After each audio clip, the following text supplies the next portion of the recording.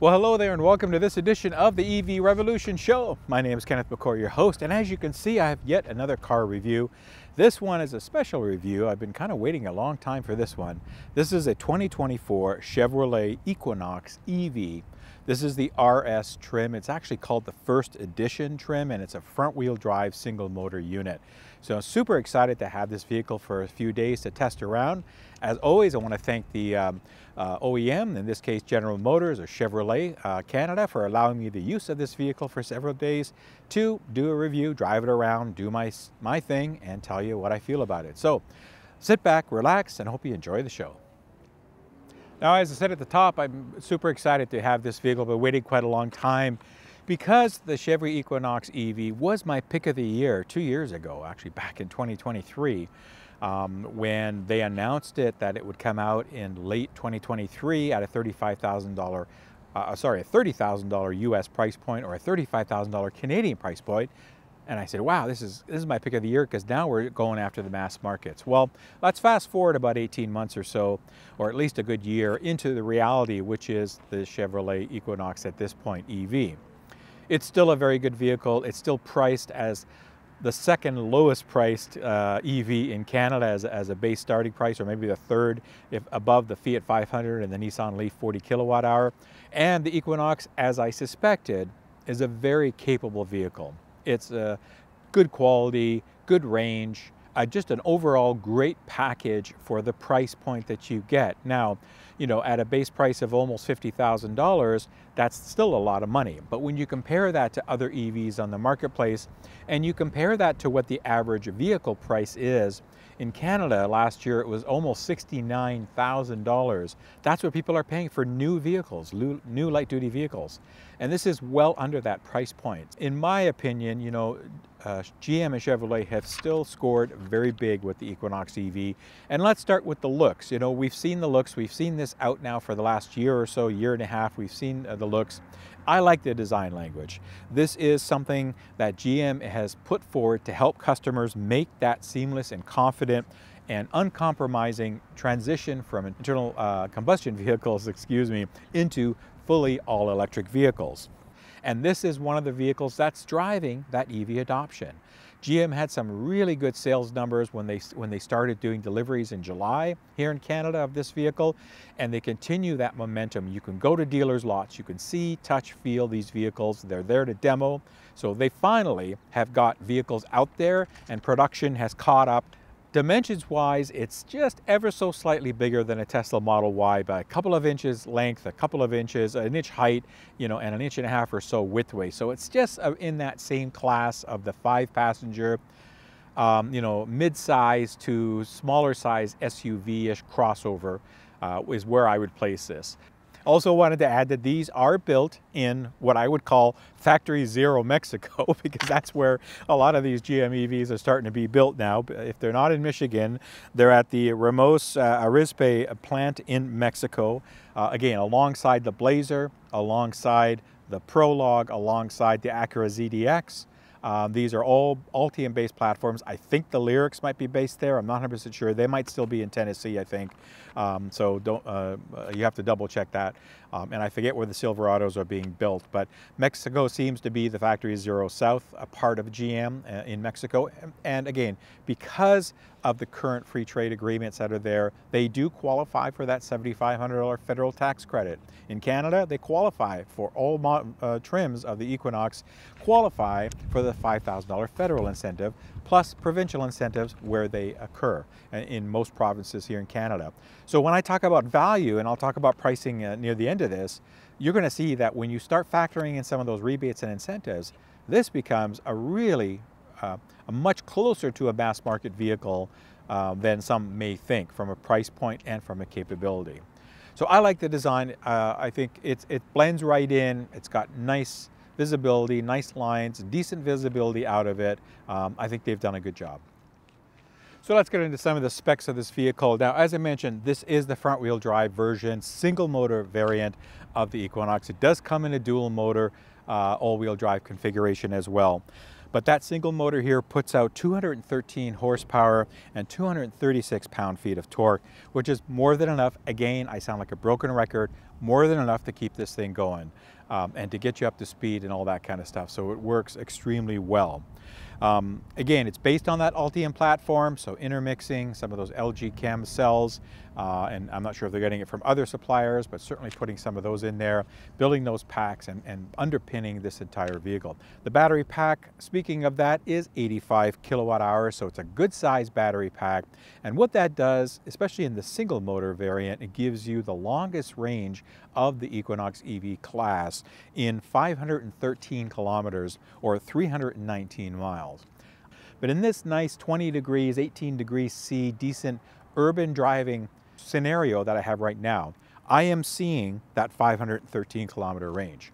And I'll talk about range numbers coming up near the end and what I've seen over the last week. Now, I did a big highway trip earlier this week, so the bulk of my range, about 60 to 70%, is highway driving. So I'm going to talk about what those numbers look like as well, so at least you can gauge it. But GM's EPA numbers are spot on what I'm seeing on this. That's what they want, is they want people to feel comfortable in making that transition to EV. Again, at this price point, you're going to get a lot of people that might have looked at something else, small to mid-size SUV in an internal combustion framework, and look at the GM vehicle going, my goodness, the price point is right there. And then of course, with the lower operating costs and all the other benefits that EVs give you, it makes a lot more sense to transition to them. Now, one thing that GM's worked on is to make these vehicles from a charging perspective capable, both for level 1, level 2, and for road trip charging. And these do today, the Equinoxes today do come with the CCS port. They will have an adapter available for these into 2025. I just don't know when, but I'm hearing maybe first quarter to start to see some adapters for NACS use, for supercharger use as an example. But when we look at charging, we have level 2 is up to 11.5 kilowatts, which is pretty decent. And then fast charging up to 150 kilowatts.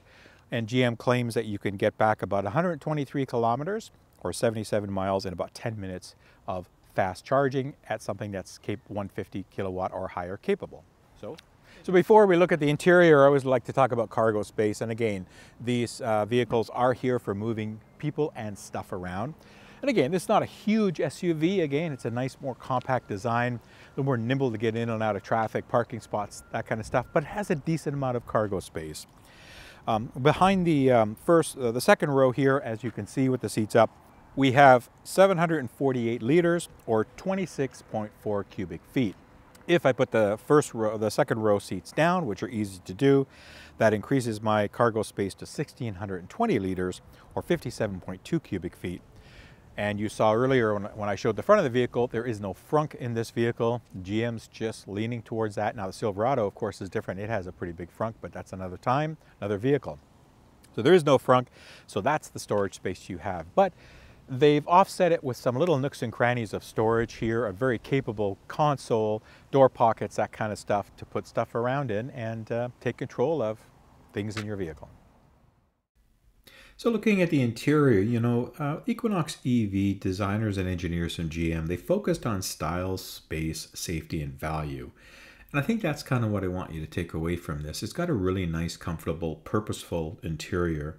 Of course, it's based on that Ultium-based propulsion, but you know, things like a 17.7-inch infotainment, that's one of the biggest screens in its class that we'll find. You know, lots of storage, lots of convenient areas to put stuff, and comfortable, you know, very comfortable vehicle, good visibility in it. Everything is where it needs to be. And I think that's really the main takeaway from, you know, the interior of this vehicle. Let's quickly again show you the infotainment in the binnacle, as I talked about earlier. So it's a nice display. You can change obviously some of the looks here in the driver's infotainment with a map or more simple type of approaches when you're using the ADAS or a simple screen.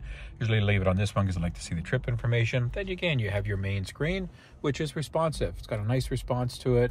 You know, vehicle statuses, all this kind of stuff. You can dig down. It doesn't give you a ton of energy stuff, but it gives you enough. You can set charging schedules, all kinds of stuff on here, even some ambient lighting. Again, there's different apps that you can download for this. So it's a nice infotainment system. And what I really like is from the music perspective that they've done a great job in organizing your favorites and having, you know, what you like to listen to, easy to to deal with, and then you've got steering wheel controls in the back for volume up and down and for changing your favorites or scrolling through stations and this kind of stuff depending on what mode you're in when you're listening to music. So really good job. And continuing with the interior, going to the rear section here, again, it's got room for four very comfortably, 5 at a pinch, of course. Nice, again, use of materials, use of colors, use of styles here. This one does not have a moonroof, so it's got a good headroom in the back.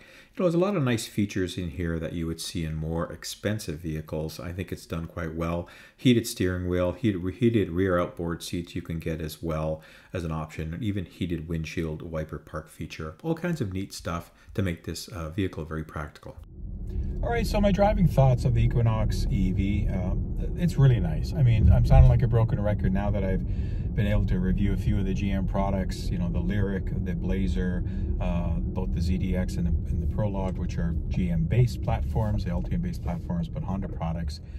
But, you know, instrumentation, UI, all that kind of stuff, extremely similar, and on the GM side, pretty well all identical across them. And they're just very capable vehicles, and this is just the same. You know, it's been a really pleasant driving experience. Steering is responsive. Again, it's not a sports car, but it'll point it, turn, and you'll go to where you need to go. Easy to maneuver. Even with the long wheelbase that it has for this kind of vehicle, it's extremely capable to park and to maneuver around malls and streets and city streets and this kind of stuff. It's a comfortable suspension, certainly not a luxury ride, but it handles the bumps very well. You'll get tousled around and jostled around on very serious bumps, but overall, again, it handles it quite well. I'm going over some bumps now and manholes and this kind of stuff, and it's doing quite well. It's quiet. Again, the pedestrian warning is subtle out there. It sounds like that spaceship coming up. Visibility, everything else is really good. Seat comfort, again, ergonomics with the center console is nice. Coffee cups, storage, everything is easily accessible and thought out. And that's one thing I like about this vehicle. It's a very purposeful vehicle. It doesn't have stuff thrown into it just for the sake of design language or to be fancy. Everything pretty well has a purpose in here. If there's anything I can nitpick, it's probably, I mean, there's a little bit of of the door panel on the other side there, even though it's soft touch, that is slightly loose. So from a quality control, it's an extremely minor, very, very small thing. And a little bit of wind noise coming from this window on the highway, a little bit more that I notice. And it's not a lot, but for somebody that drives a lot of EVs, I get this hearing sense of what to hear that I may not normally hear in an internal combustion vehicle. So that's just probably a slight little door torquing down that GM has to do on a service call. But those are the only two things that I was able to find on this car to nitpick about. Everything works well, the lights, everything, you know, all the power systems. It just, again, it works, it flows, it's easy to get in and learn how to drive. Like Tesla, just step on the brake, the car comes on, it's put it in drive and you go. There's no stop button. So in saying all that, it works really well, and they've done a great job, again, of trying to make this mainstream by not confusing people with a lot of gadgets and gizmos, but just giving them a regular everyday driving experience. Just want to show you the driving Super Cruise in the Equinox EV here. I've got to be a little off center because the sensor here will detect that I'm not looking. If I put something in front of it, the camera, it will trigger it to disengage. So as you can see, I've got green on the steering wheel. It's all set. I've got my speed locked in, and it's maintaining the lanes very nicely. A little bit of a wind today, so it's doing it quite nicely. It maintains the speed with the adaptive cruise. The Smart Cruise system is a really nice system from General Motors. Again, though, it is only works with roads that are mapped into it. So in Canada, mainly the 400 series major highways. But it does allow for things like auto lane change. So if I tap the turn signal here, just push it down, you'll see the auto lane change icon come up, and then it did the checks, and it checked, and it moved over the lanes, and then stopped the signals, and signals that it's complete. It shows you on the screen that it's complete. So it's a really good, smooth system. And again, it's not designed for high volume traffic areas. In open areas like this, I've got about a 3-hour drive to get home. And for the first hour or so, hour and a half, it's about like this traffic-wise. Once I get a little closer to the Greater Toronto area, it'll start building up with traffic, and then I will disengage probably the use of Super Cruise. I mean, it'll still keep lane keeping and stuff very nicely, so I'll use it as much as I can. but the lane change feature I'll probably just do on my own. But anyway, it's a good system mapped in here on the Equinox. It's an option that's available on some of the trims, so you have to look at that. But I have to admit, all in all, GM has a pretty good system here in the Smart Cruise. It doesn't have the versatility as Tesla's autopilot, which will let you engage anywhere as long as it can see the road. That's one thing that autopilot gives you, like you can see the lane. And it works actually quite well for that purpose. But again, it does provide the steering wheel nag and the sensory input that you have to do. Here, you don't have to do anything. So as long as you're looking straight ahead, paying attention, and getting ready to take over, Super Cruise will just keep going unless it gets interrupted somehow for some reason. So it's pretty good that way. It takes the stress out of long distance driving a little bit to help you relax, but not too relaxed. Got to still pay attention and be awake, but it's a good job. So here, wrapping up on my video on the Chevrolet Equinox EV. I hope you enjoyed what I've been able to bring you. When we talk about pricing, again, that's where I got excited from General Motors. Now, obviously, they didn't hit the $35,000 threshold yet. I can tell you that there's a $35,000 base version of this that'll be coming in the US either late this year or into Q1 of next year. That'll be available, the base LT trim. In Canada, that's going to be probably around 40,000 or so, 42, maybe 44,000, if we see that. But right now, what you're looking at here from a base perspective, single motor, it starts at $48,199. They all charge $2,500 for your destination or your freight PDI charge. So that takes it up to just over 50,000, just over about $51,000. But $48,199 is a really good base price for a capable vehicle that provides you single motor with that 500-kilometer range. Now, this particular one, as tested, was just over $53,000 at $53,299. But this is a very capable and a very sound package. You know, I've enjoyed my week of driving around in this vehicle. It's been comfortable, it's been quiet, it's been capable. Get in and go.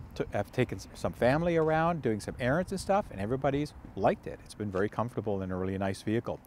So when you look at the price point for what you get and the capabilities of decent charging, a good range, and a comfortable, decent size package, it certainly is a recommendation for me, hands down, for anybody looking at the EV market. This is a vehicle that will help many mass market many people within the mass market entity move into electrification. But again, this is a very capable vehicle at a great price point, and I think GM's hit another home run in this vehicle, and I'm finally super glad to finally see these out on the market, that you can get them. So I would encourage you to go visit your local GM dealer, take one for a test drive. There's lots of different trim and option packages, both all-wheel drive and single motor, that you could choose from to get into this vehicle. Even well equipped with an all-wheel drive version is still under $60,000 Canadian MSRP price.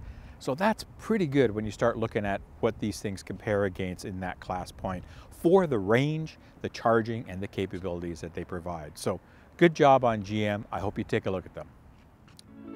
All right, thanks very much for tuning in to this edition of the EV Revolution Show. I hope you found it valuable, some good information. As always, thanking GM, the OEM in this case, for allowing me the use of this vehicle. Again, everybody continue to follow the market. It's doing quite well. EVs continue to proliferate our landscape. I see more and more of them on the roads each and every day, which is a good thing. Because you know my motto, right? Educating minds one tailpipe at a time, because that's where it starts. So, hope everybody stays safe. And until the next episode, everybody take care, and I will see you when I see you.